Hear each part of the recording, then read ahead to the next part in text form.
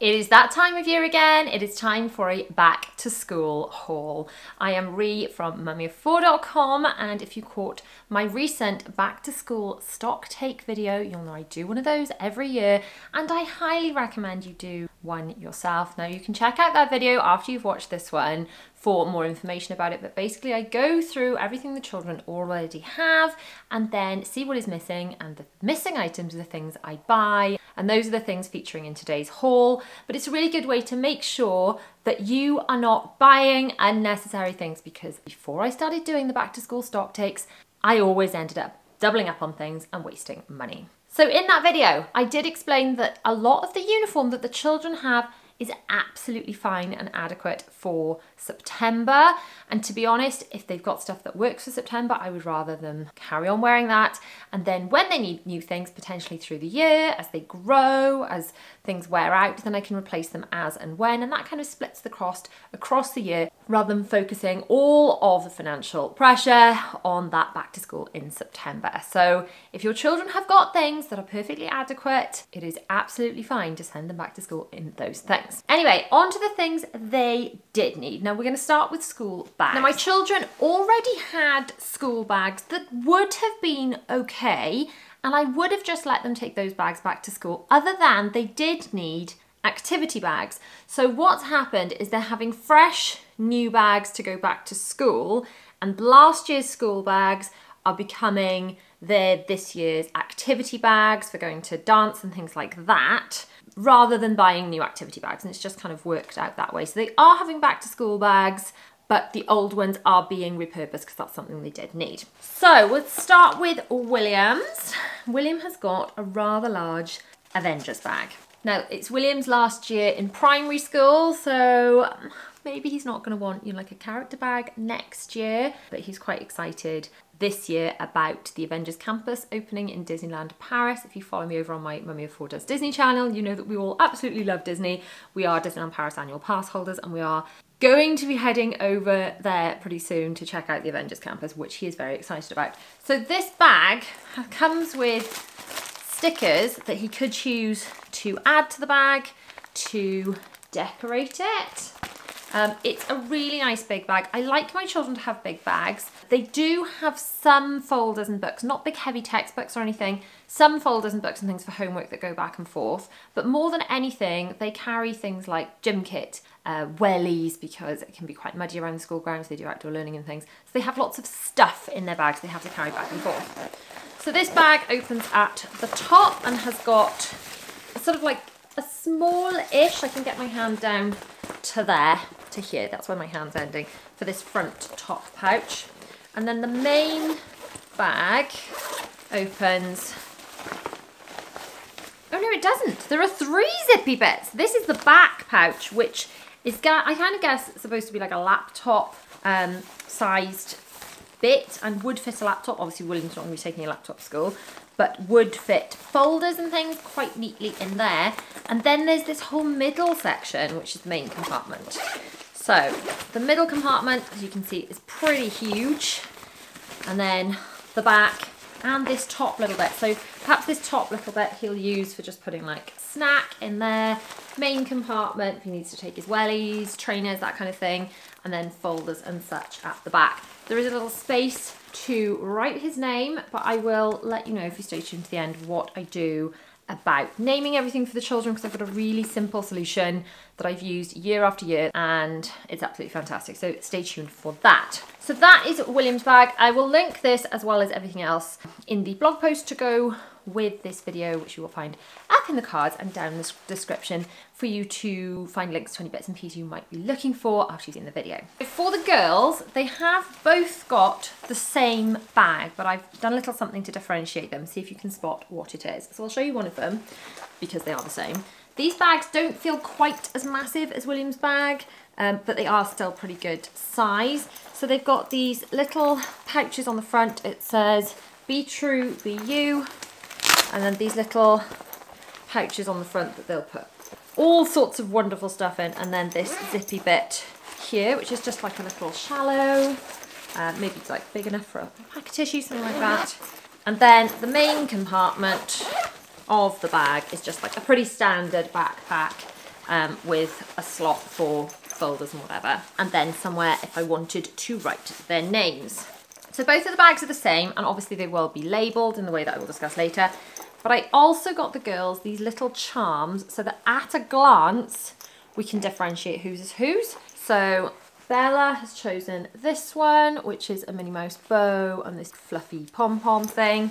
And Zara has chosen this very jangly Disney castle, and it's got on a little cloud, it says home. So there we go. Home is where the castle is. So those are really, really sweet. They're really pleased with those. If you're looking for prices for anything, then just click through on the items and they will take you directly to where you can buy whatever you're looking for and the current price that things are available for. So just so that he doesn't feel left out, I did actually buy William a bag charm as well. This says Hidden Mickey Hunter. Now I'm not sure if he's going to want to put that on his school bag or maybe on his park bag for next time we go away. But he just had one of those because the girls had them. He didn't especially need it, but he was quite pleased with it. We'll pop that on William's bag just so we know where it is, and he can choose if he wants to leave it on his school bag or wants to put it on a park bag. Oh, just noticed William's bag's also got side drink holders, which are quite helpful. The girls' bags don't have that, but I tend to find they had side drinks holders last time and they ended up giving up on the side drinks holders and putting them inside their bag because they take the large chili bottles to school, and what was happening was whenever one of the girls was bending over, the drink was falling on the floor. So the chili bottles are pretty good for not leaking. I will link some of those below as well. I've not purchased any drinks bottles because they're perfectly good from last year, but those chili type bottles are really good for keeping drinks nice and cool and being leak proof, because I found a lot of the other drinks bottles that are not sort of double wall insulated will almost sweat into the bag, so there'll be condensation and things which will make other things in the bag damp. So that's why the chili bottles are kind of a really good drink bottle of choice for us for school. But yeah, William's probably going to end up putting that inside his bag, even though there is a drinks pouch. On to pencil cases and stationery. The girls found these rather cool pencil cases. We found these in Primark. They're these lovely little pop-it things, which the girls absolutely love playing with. And it's got a Minnie Mouse bow, which is really, really cool. They don't really need lots of supplies and things. The school do supplies, but sometimes they do like to take their own things in anyway, especially one particular item which help children who have a tendency towards being perfectionists. So stay tuned, I shall show you those when they come along. Anyway, these are the ones the girls chose. William looked all over Primark, couldn't find anything that he fancied. We ended up ordering, but has not arrived yet, one of these Pringles pencil cases from Amazon. When that comes, I will add it to his school bag, but that has not arrived yet. So, the item I was talking about for perfectionist children, these are especially good for children who are on the spectrum that may be very anxious if they have made mistakes or marks they don't want in their work, and that is erasable pens. And quite frankly, as an adult in her 30s, I like erasable pens because it just keeps everything looking really neat. If you change your mind about what you want to write, you can literally just rub it out. So even though the children don't have to take stationery in the girls' classes anyway, William's going into year 6 and takes more supplies. Apparently in Bella's class, she's going into year 3. They don't actually need anything, but I will send her with some erasable pens just in case she wants to choose to use those. Anyway, I didn't discover erasable pens until I was in my 30s, and they make all the difference, especially if you've got a nice neat planner and then you change things around, you swap things around, and it still looks lovely. I have them in all sorts of different colours, but I have just bought black for the children for school. Some more stationery in Primark. These were £3 each. Loads and loads and loads and loads of pencils. So I got a set each for each of the little ones, so they can go into their pencil cases and William's pencil case when they arrive. Now, one thing I couldn't find anywhere in the house, they'd seemed to all have disappeared other than the one I use for my eyeliner, was pencil sharpeners. Where do all the pencil sharpeners go? So anyway, I've ordered this pack of pencil sharpeners. I'll put the pencil sharpeners in each of the children's pencil cases. And even if the children aren't using their pencil cases then in school as much, they can take those out if they want to do homework or various things like that. Especially if we go somewhere directly after school, they've still got pencil cases to pull out and do a bit of drawing or homework or whatever it might be. Anyway, set each of those. And then for the house, for filling up our stationery supplies caddy that I keep in the dining room, and I always keep that stocked up. So I bought this pack of pens, £4 for millions of pens, and by millions I mean 100. It does actually say on the front 100 pens for £4. Those are pretty good. We need to do one of those checks through the caddies where we scribble with each pen and actually throw away the ones that are dried up so that they can be replaced. The next thing I have bought for back to school, I've bought these before, and it is a multi-pack of drawstring bags. So these are really, really good for all sorts of things. They're good for putting in PE kit, and the labels that I buy for school labelling go directly onto these, but I'll tell you more about those when we get to them. So these bags are good for gym kit, PE kit, so they're good for storing shoes. They don't dirty the rest of the school bag. So quite often my children will walk to school in wellies when it's really, really muddy, because a lot of the school grounds that we have to walk through are really quite boggy. And then when we get to school, they will change into their school shoes. So they can put their shoes or their wellies into one of these bags during the school day or walking to school so that it doesn't dirty the inside of their actual school bag. They're good for gym kit, PE kit, things like that. But also, you know, when it's like you have to send in a costume for whatever, or the school asks you to gather together whatever bits and pieces, you can just send them in one of these bags. Because they're a multi-pack, they're pretty inexpensive. So they're really good just to have on hand. You just never know when you're going to need like a good, sturdy, reusable bag to send into school. And the labels that I buy, which I will tell you about now actually, the labels that I buy are absolutely fantastic. They just stick directly onto these. You will have heard me talk about these for years and years and years. Every time we talk about school stuff or going on holiday or whatever, they are sticky labels that stick directly into the care label of clothes, and then after 24 hours they're machine washable, or you can stick them on things that need to go in the dishwasher, lunchboxes, things like that, and then after 24 hours the dishwasher safe. So I like to put either the child's first name, last name and my phone number on there, because that way if things go missing then you actually stand more of a chance of getting it back. We've actually had phone calls for when my very small ones had thrown a shoe out of a pram going, hey, I've just found your child's shoe, before I even noticed it was missing. So it's really, really handy to put your phone number in these things. It's also your phone number on these labels on things like your children's really precious toys that they're going to be taking out of the house, anything like that, anything you ever want to see again. The other option is, rather than putting your child's first name and second name, you can put your family name. This works especially well if your family name is not too generic and there's not lots and lots of them. If you've got a really popular family name, then perhaps this doesn't work as well. But I like to use this method with the family name stickers for things that may be passed down or may be shared.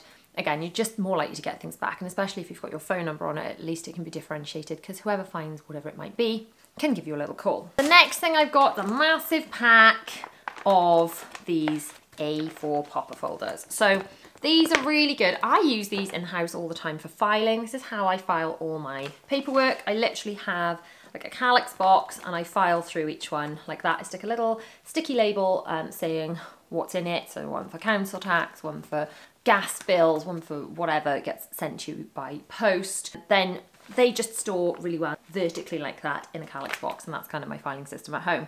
Now for school, I always make sure the children have got at least one of these in their bags for bringing home artwork, things like that, things that they don't want to get smushed and ruined in the bottom of their bags. They're good for sending in work. Now next year, William will be going up to the secondary school, which I cannot quite believe actually, my second baby will be that old and going up next year. My eldest is actually starting university in September, which is why I'm not preparing him for back to school, because we are talking about sending him off to university. But that's not actually the beginning of September. University doesn't start so much later in September, so I'm doing all this first and then getting on to that.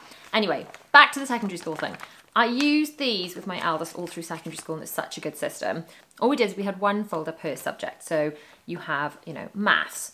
If you've got separate sciences, it's biology, chemistry, whatever, one for English. And then it's also worth having one for like pastoral, generic, you know, like form room type stuff. And then every day, all he had to do was pack, he had 5 subjects per day, pack 5 folders. So it's like, right, okay, so you've got drama, maths, English, biology, and whatever. If he was given any exercise books or anything, they went inside. given any sheets and things, they ended up inside. Now I would imagine everything's gone a lot more online than when my eldest left school, which was only a couple of years ago because he's been in like sixth form college since then. So I would imagine even though William will be going into the same school, there will be a lot more digital stuff, but I'm still going to stick to the folder system because they're still going to be giving out sheets and things, and I'd rather him carry back and forward an empty folder because let's face it, it weighs almost nothing, and at least know that even if he's not taking anything to the lesson, anything he is given, any booklets and things like that, can stay neat. Because I know when I was in school, most of my papers were just crumpled in the bottom of my bag in a disgusting mess. So if you are having a child go into secondary school, or a child that's already in secondary school that's kind of struggling to organise themselves, the folder method is a game changer. I'd seriously recommend giving it a try. But even if your little ones are only in primary school, make sure they've got an empty one of these in their bags to bring home all of their precious art. In our back to school stock take, we tried on William's trainers that he literally only uses for PE, and he was more than happy with those. I will try them on him again a bit closer to the start of term and then kind of keep an eye on that. But for now, William's PE trainers are fine. And then for the girls' trainers, I've got these lovely little Minnie Mouse ones that we found in Primark, and these were £10 each. They're kind of nice, lightweight. They've got Minnie Mouse on the side. It's kind of meshy, breathable stuff, some Velcro, and just elastic trainers. So Zara still struggles with tying her own laces. She's only 5. Those will be super easy for when she's changing for PE. I also thought they're really cute as well. I mean, they could technically just wear those to school really, because they are navy and their uniform's navy, but I have got them some school shoes. It's been a bit of a fiasco, but I will let you know what's gone on. Let's start with William's, which are quite straightforward. So William's got trainers for gym, but really wanted some quite casual school shoes. The school he's in at the moment, because it's a primary school, are really chilled about what they wear on their feet. And from next year, I know he's going to have to wear the really formal, proper leather black school shoes, you know. So this year, he's got these. These are from Next. He just really likes kind of casual footwear. They're Velcro, super easy. He's happy with those. He's thrilled, in fact. Now for the girls, Bella's shoes came and were what I wanted. Zara's shoes, I did not get sent the things I had ordered because I had ordered the same for both girls. So if you saw my back to school stock take, you'll know I've got a foot measuring device, what they're even called, foot measurer, I'm not sure what's the name of those things. A foot measuring device. Anyway, I bought one of those during lockdown, and I don't know why I didn't have one before, especially since when some of my children were younger, you know, they are on the spectrum, and one of them in particular used to really, really struggle with shoe shopping and find it very stressful. Anyway, having a foot measuring device, or whatever it's actually called, at home is really, really handy because it does give you the option to order things online. So for Bella, I ordered these Lely Kellys with hearts on them. They had Lely Kellys last year, and I'm going to show you the state on them. They're not as bad as you'd think, considering how much wear they had out of them. So last year, Bella had these shoes. You can actually see an example inside the shoe of the sticky labels. These are the shoes from last year. They're not in that bad condition,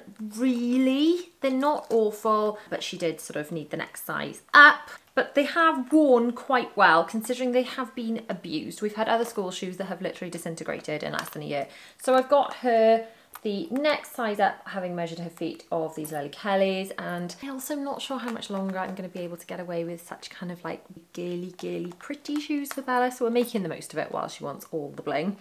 So those, along with everything else, I will link below.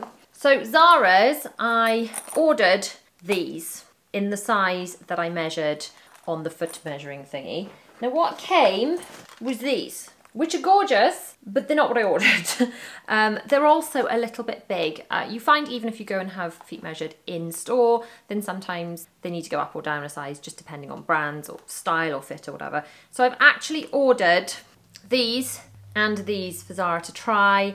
These are going to have to go back, I think, unless maybe I try it with an insole. I don't know. I'm just going to see when the other shoes arrive, try them all on again, and then send back whatever we're not going to need. But yeah, for some reason I ordered those in this size and got these instead. Very cute, just not what I was looking for. So you'll have to stay tuned and watch our back to school vlog, I guess, to see which shoes that Zara ends up with. Incidentally, Lely Kelly shoes always come with like a little gift, and this one looks like it's come with these little like lip glosses inside the box. They always come with something, sometimes it's socks, but it's always just a nice little something extra. They're only a couple of pounds more than when I bought shoes in Clark's, and I'm really impressed with how well they've lasted. Zara's shoes are in perhaps slightly worse condition than Bella's. Goodness knows what she actually does with her shoes. Still not too bad considering the amount of wear she's had out of them. And I got loads and loads of navy socks. I've got some Bella sized and some Zara sized, and these are little navy socks with a really subtle little frill on them. Really, really cute. I have ordered just William some more days of the week socks because they're the ones he likes, but again, they have not arrived yet. But at the time of filming, we've still got a few weeks before we go back to school, so I'm not too concerned. And then I've also got here a box of carabiners. Why, Ree, have you got so many carabiners for back to school, I hear you ask? Well, they are really good for doing this. So the reason I like carabiners is because you can punch a hole, this is Zara's from last year, you can punch a hole into one of these little pocket folders, stick it on the back of their bag like so, and then if you've got any letters that need to go between home and the teacher, you have this pocket folder ready to go. Now I know not everyone likes having their name on their children's things so it can be visible, which I understand, totally stranger danger. This was always kind of tucked behind her back, between her and the bag, so it wasn't actually visible, but it was visible enough to be seen by the teacher if there were letters and things to go back and forth. You actually stand a chance of getting letters from your child's school now, although I must admit a lot of it has gone digital and electronic now, which is a game changer and so much easier. So there are now a whole load of back to school videos on screen for you to choose from to help you get ready for back to school. Let me know in the comments if you are ready for back to school yet, or if you've not started, if you're totally finished, if you're halfway through, let me know. I shall see you over there in one of the videos on screen now. Bye.